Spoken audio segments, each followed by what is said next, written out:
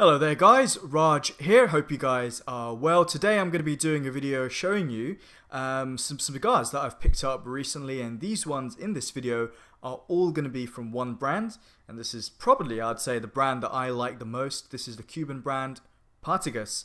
And Partagas for me, one of my favorites simply because I think they have the most, sort of like the greatest amount of flavor in their cigars, especially once they're aged a little bit.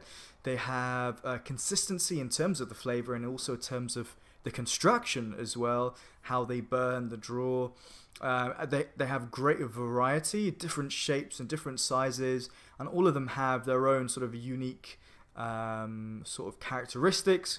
And I think for me, like, if I had a whole humidor just of Partagas cigars, I think that would be really good. They are actually, as far as Cuban cigars go, on the more fuller side or medium to full side, depending on which one you get.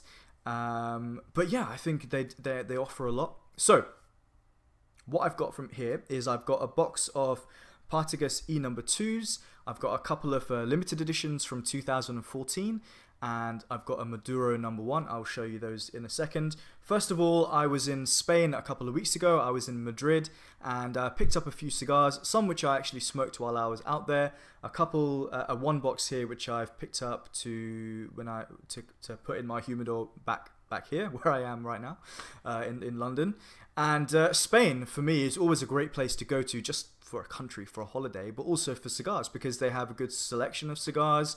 I think one of the biggest exporters, I think Spain is actually the biggest, I need to double check my facts, but I think Spain might be the biggest importer of Cuban cigars in the world, actually. I think I did read that somewhere. I need to double check my facts, but they have good prices, and they have like tobacconists everywhere. So yeah, they had a nice shop here in Madrid where I picked up a box of these.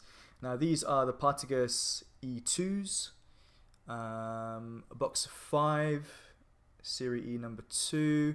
You can see the sticker there. It's a guarantee. So the company is Tabacalera. I think you'll maybe just about see that. Tabacalera, I'm not sure how to say it. Got the E2. And I actually picked these ones up not from a shop in like a proper shop, but this was actually from duty free in Madrid airport, and they had a decent selection, lots of larger size boxes, which I didn't really want to buy a large size. But these ones, the reason I picked these ones up is because they've got a good amount of age. So these are a 2013 box, so 5 years of age on them. And if you've smoked cigars, generally Cuban cigars, you know that I think 5 years is a great amount of time to age a cigar, to have a great smoke. But with Partagas, I feel like the first few years, a little bit harsh on the tongue, a little bit too spicy, maybe a little bit too overwhelming for my palate. But these ones should taste great. I haven't actually smoked them, so I'm really looking forward to smoking them, and here they are. Whoops. So you get, obviously you get the Habano sort of paper, and they sit like this. So you got a picture there of the Partagas factory. I don't remember it being that big when I went to Cuba, and actually the Partagas factory has moved. So I've seen the old one, and now they've got the new one where I did a tour of the factory, which was really cool. So I like the presentation, and here are the cigars.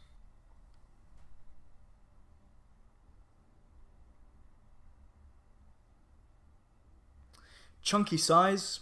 The D series, oh sorry, the numbered series from Partagas are always nice. The D4, one of my favorite cigars. The P2 also, but I've never actually smoked E No. 2.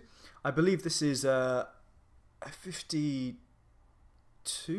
No, I don't know. Maybe a 54. I haven't checked.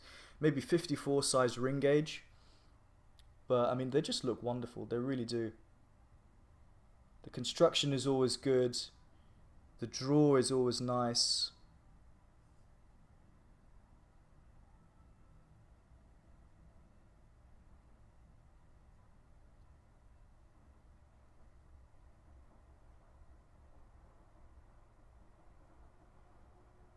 And I think visually, you know, that just looks really nice. I mean, scent-wise, I have actually had this in my humidor for a couple of weeks, so they've picked up the scent of my humidor, which is a nice sort of intense cedary aroma. And this is good. This is, you know, we're coming up to, we're getting a bit more warmer weather here now in the UK, so I'm looking forward to just chilling on my balcony, smoking one of these, and I'll try and do a review for you guys as well. So there you go. So that's the Partagas E2s. Also picked up a couple of sticks from a store which is local to me. Well, local, it means of where I work in London. And there's a nice store out there called Cigars Unlimited. They also have a website worth checking out in London, in near Fulham or Fulham Broadway, if you know that area.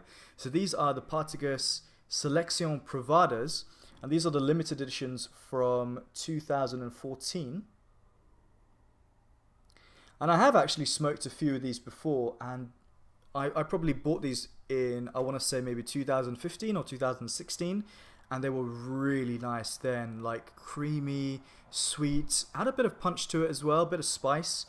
So nice. So really looking forward to smoking these now with, again, maybe 4 or maybe 3-4 years age, depending on when they're rolled at the time. Normally, like the limited editions from Cuba, they come out really at the end of the year or sometimes in the following year.